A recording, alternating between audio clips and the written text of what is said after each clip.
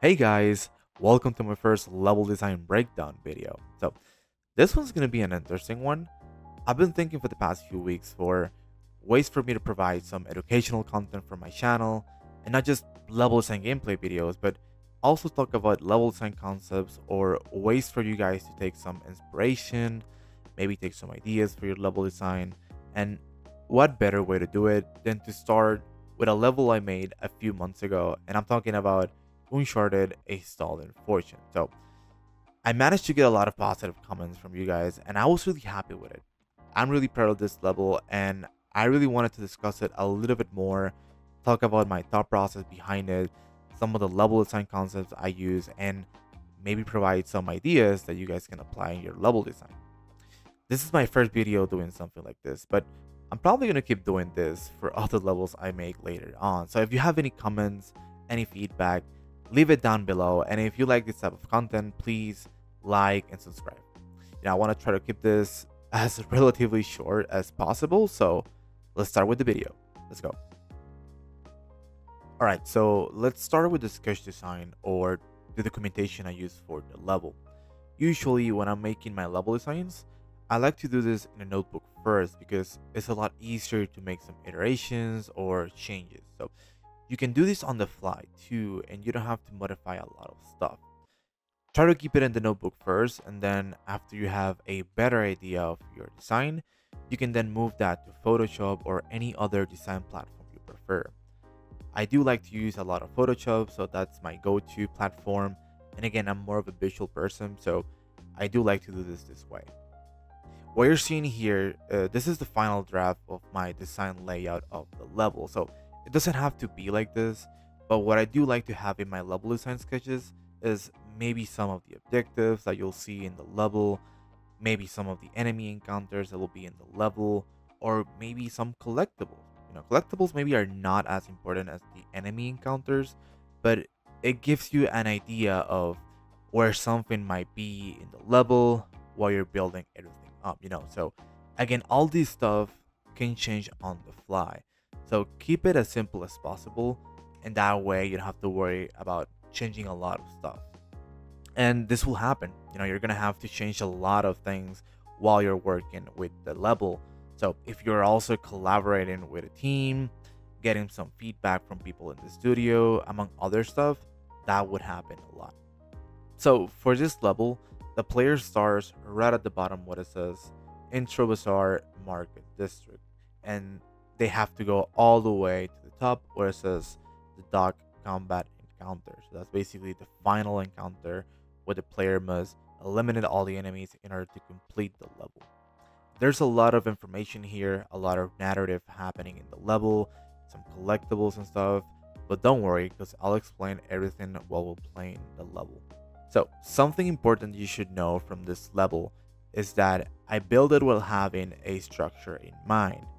First, I wanted the player to explore a little bit more of the environment and learn more of the narrative while having some backstory before going into the action or the combat. So that's why I have the bazaar and the market district.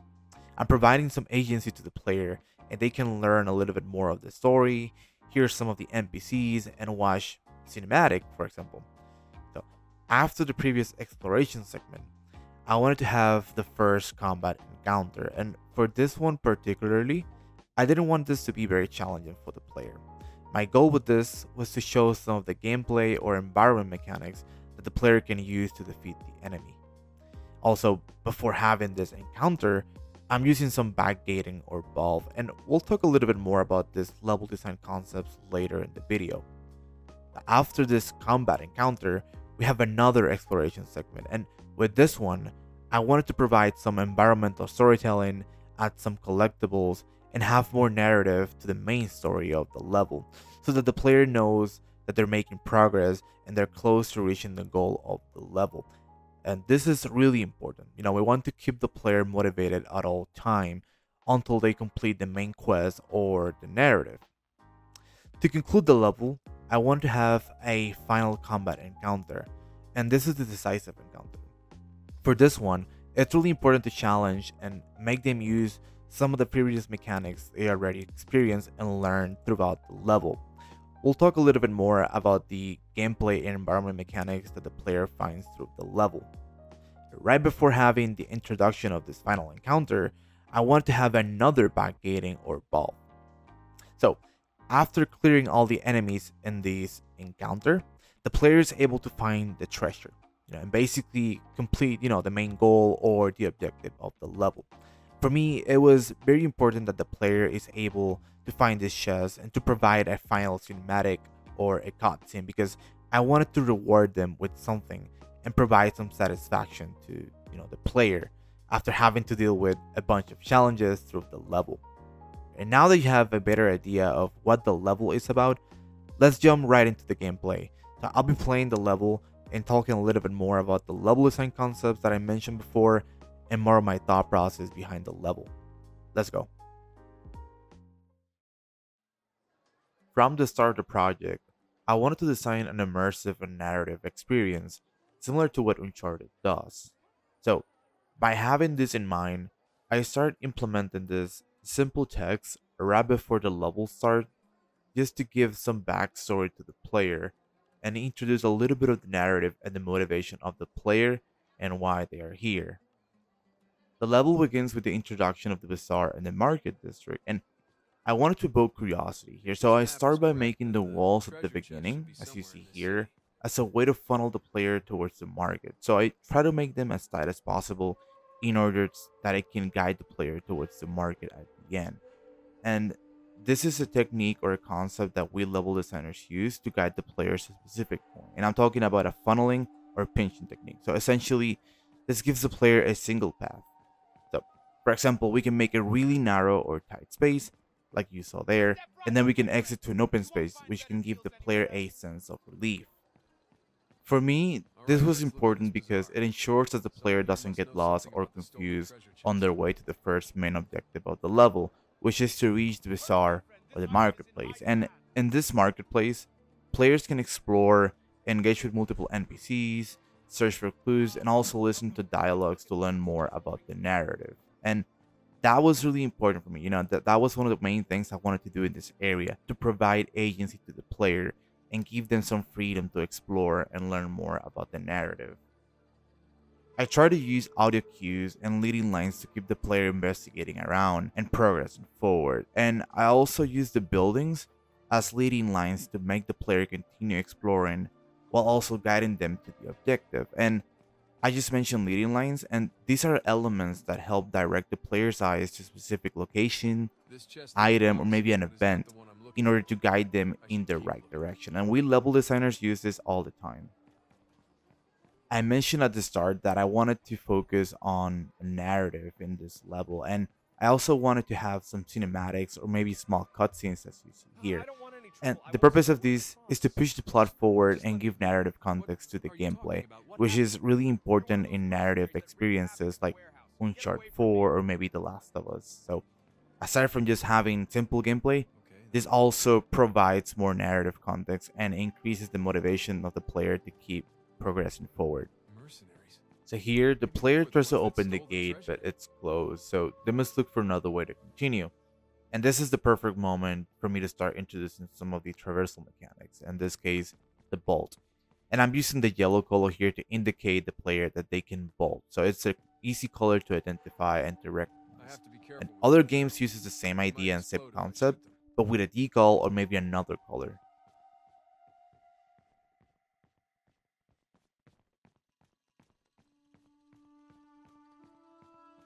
In this hallway, the player can find dead bodies of the local militia, which are one of the main factions in the level. And this was very important for me to add because of the narrative that it conveys and the importance of the environmental storytelling. So I wanted to show the player not only by some dialogue but also like a visual representation of how dangerous these mercenaries are and that the player needs to be careful while moving forward.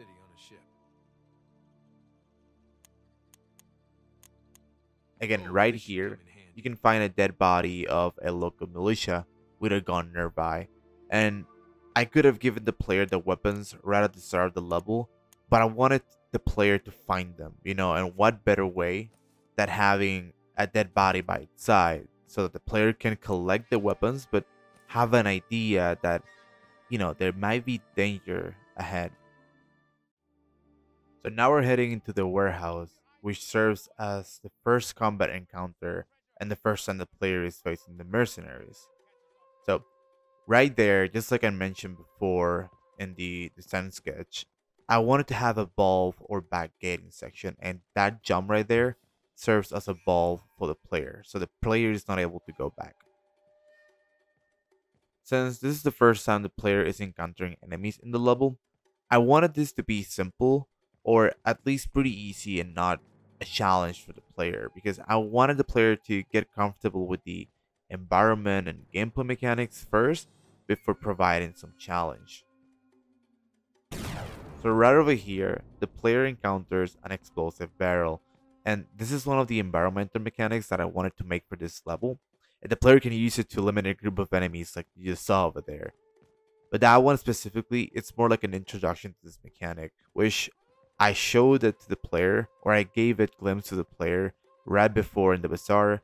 But this is the first time the player can interact with it and can practice with the mechanic. While the player is exploring the warehouse, you can notice that there are multiple entrances and ways to eliminate the enemies. Like the player can be stealth, or he can just use a gun and eliminate all the enemies. And my goal with this counter specifically was to provide verticality and incentivize player exploration. Like not only provide a single way to complete this encounter, but give multiple options to the player. So now let's head into Photoshop to analyze this area and talk about the multiple entrances and routes the player can take.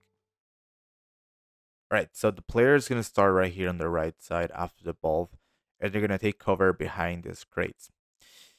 They have multiple options here, and I did it on purpose. So I wanted to give the player freedom and the option to choose where to go and to analyze the encounter before going into action. So let's say they decide to go into the right side. They're going to find a cover right here, and there will be an enemy that's going to be patrolling right over here behind the car. If they decide to go into the right side, they can just eliminate that enemy from here, and the player can continue behind the car and go inside the warehouse. If they decide to go to the left side, which in my opinion, it's more probable that's what's going to happen, because there's going to be an enemy right here not facing the player. And for me, this is like an easy kill. So you want to give the first enemy, this is most of the time, or generally, you want to give the first enemy like a free kill to the player, so they have an idea of what they are facing, and it's also like a reward. You're giving a reward to the player. Like this is the first enemy, it's easy to kill, but get ready because there's gonna be challenge ahead. So let's say the player gets into the left side. So once they go here and eliminate this enemy, they have the option to go inside this crates and just eliminate the other enemies that are waiting here by the explosive barrel. Once that's done, they have the option to go inside the warehouse right over here downstairs, or they can climb these crates and go into the second floor of the warehouse, again, providing some verticality and freedom and options to the player. So once the player gets inside the warehouse, there are going to be multiple enemies on the first floor and on the second floor that will be patrolling or waiting for the player. There's going to be an enemy upstairs right here, and there's another one that's waiting inside this small room to the left right here. Let's say the player starts by going through the first floor. They have the option to eliminate this enemy in the middle, which will be patrolling, or they can just ignore that enemy and go inside this small room right here to the left. And if they decide to go from the second floor, they can eliminate the enemy upstairs, jump down, and then eliminate the other enemies from downstairs. So again, giving freedom to the player, giving them multiple options is what makes this encounter memorable. My goal was to make it different from the last big encounter, and I'm going to explain that a little bit later why they're different. But this one, I wanted to focus more on verticality, introducing some gameplay mechanics, and giving the player options when dealing with the mercenaries for the first time. So now, let's jump back into the gameplay. So now the player is heading into the second exploration segment in the level. And just like I mentioned at the beginning, I wanted to focus more on environmental storytelling, maybe add some collectibles, and add more to the narrative of the main story of the level. So Right here, I have a hidden collectible that the player can find if they decide to explore. So again, giving freedom to the player. With this truck right here, I use it as a leading line in order to keep the player moving forward. Here, I wanted to introduce the other enemy faction I've been talking about from the beginning of the level, and these are the local militia. So, my goal was to show the player that neither the local militia nor the mercenaries are friendly. And this section also serves as another environmental storytelling scenario. And for the player to escape, they must climb some ledges, which I'm identifying with a clear color, and it serves as affordance, as I mentioned before. So once the player climbs the ledges, they can see the city from behind, and this serves as a vista. Vistas are observation points at a level that provides players with views of interesting and captivating landscapes, and this also gives the player an idea of what they have achieved so far in the level. So with this cave, I wanted to evoke emotions to the player. So my goal was to make it feel as claustrophobic and anxious as possible. So that's why I try to make it as enclosed and tight so that the player can have those emotions.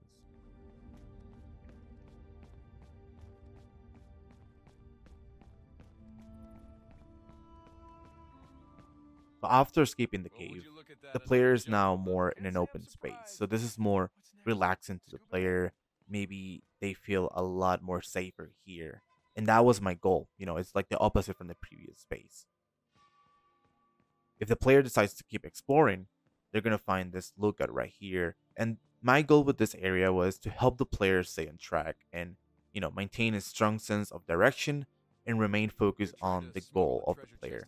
So you can see here, I have a huge ship, and this is like a landmark. This is the main landmark of this area. Same with the lighthouse in the back. And I just wanted the player to take a look at the objective, know that they're in the right direction, and then make the player keep moving forward. This area also serves as a vista, and for me personally, this is one of the areas that I enjoy the most building. I had this idea, I don't want to say from the beginning of the level, but really close to the start. I wanted to make like a vista like this where you could see a huge landmark and have an idea of maybe what the last encounter might be and provide the player a strategy right before going to the final battle. I mentioned before that I wanted to deviate the player to a side path, and in the previous lookout, I wanted the player to have a B side encounter. Now, in level design, there are multiple path junctures you can use. Some of them that I can mention are continuance, deviation, which is the one I just used, redirection, reversal, termination, and dissolution. So you as a designer have to decide which one you want to use that works best for your level, since each one has their own purpose in level design. Always a cramped cave to squeeze through. Can't catch a break, can I? Same as the previous cave, I wanted to make this one a little bit more constrained and make it as a tunnel, where the player could feel claustrophobic inside. And wanted to make another path juncture concept, as I said before, but this one is going to have the right path and the other one could have maybe a challenge or maybe a reward. I decided to go with a reward. In this case, I implemented a collectible, as you can see there at the end, and there's another vista. Specifically, this collectible, it is a challenge to the player. The player has to jump and has to time the jump in order to reach the collectible. And I want it to be like that. I want it to be a challenge. It's not an easy collectible. I'm challenging the player. It's not just go there, grab the collectible, and go. No, you have to jump correctly in order to grab the collectible and leave with its item.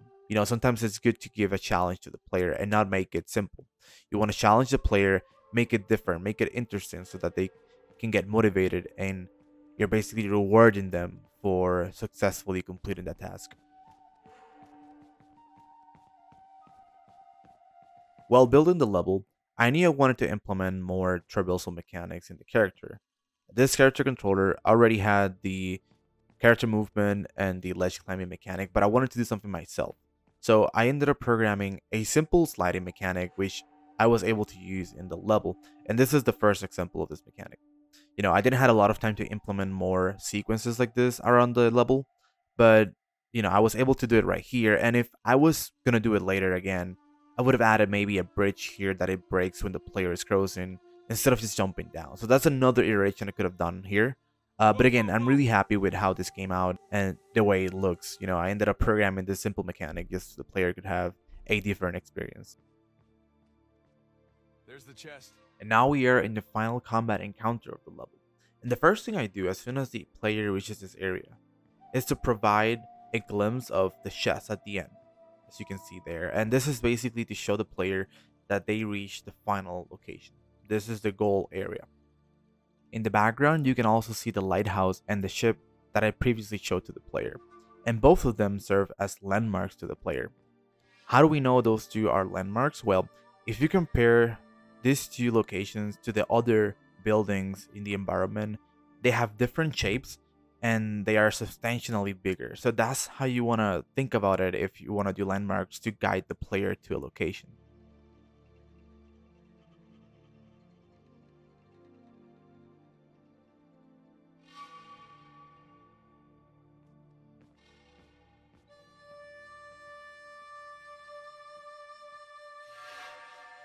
You can also notice here that the player has a ledge in front of them, and this is what prevents the player from going back to the previous section.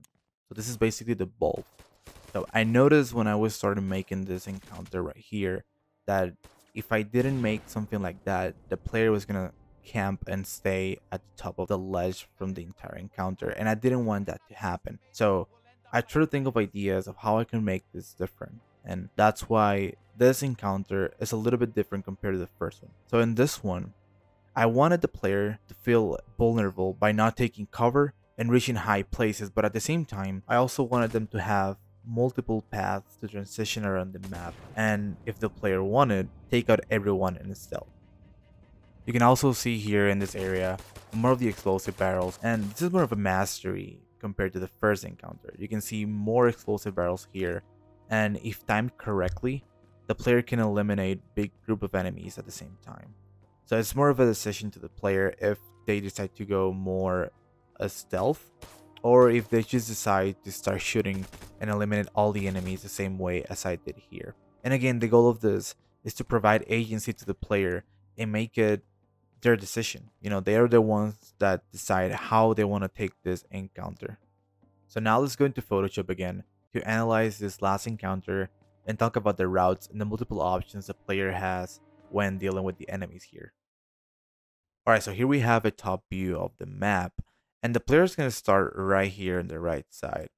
And just like I mentioned before, with this encounter, I wanted the player to have multiple paths to transition around the map, and also have the freedom to take out the enemies in whichever playstyle they prefer.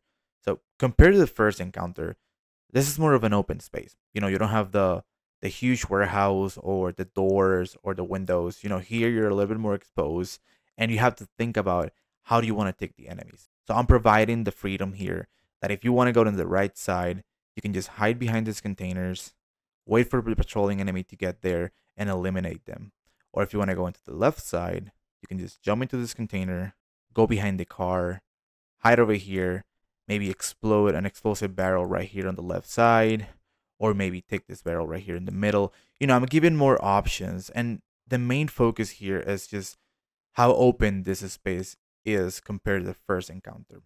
Another thing that's really important is some of the feedback I receive after finishing this encounter is maybe add some verticality. And if I want to, you know, make some iterations later on, I could probably make some second floors right here in this warehouse, or another one right here, and make the player go there and have, I don't know, like a special enemy there that the player has to take out, or maybe a weapon there the player can collect and take out some enemies. So those were some of the ideas that I was thinking after finishing that encounter. And another thing that I wanted to have here, but I didn't have the time, was maybe have a boss fight. So I was considering to add maybe a helicopter where the player could have a cinematic experience and fight the helicopter. But again, because of the time, I was a little bit limited and constrained here, and this is what I was able to create. But it was a fun experience, and I learned a lot through the process of building this encounter. So now, after clearing the enemies in this area, the player can run to the chest and collect its treasure. For this one, I wanted to have an open ending, so they can think of maybe a possibility of having a second level later on, or maybe something else happens in the narrative. So I try to make it as open as possible. And I don't know, maybe what if I could get motivated later and do like a second part. So that's what I wanted to achieve here in this ending. And that was like my goal when I was designing this cutscene right here. Thank you so much for watching this design breakdown till the end. Like I mentioned at the beginning, this is the first time I'm doing something like this. So if you have any feedback or any comments, leave it down below. And if you want to see more about this level design projects I make and more analysis, you can check out my portfolio in the description below. Feel free to let me know what you think, and I'll see you next time.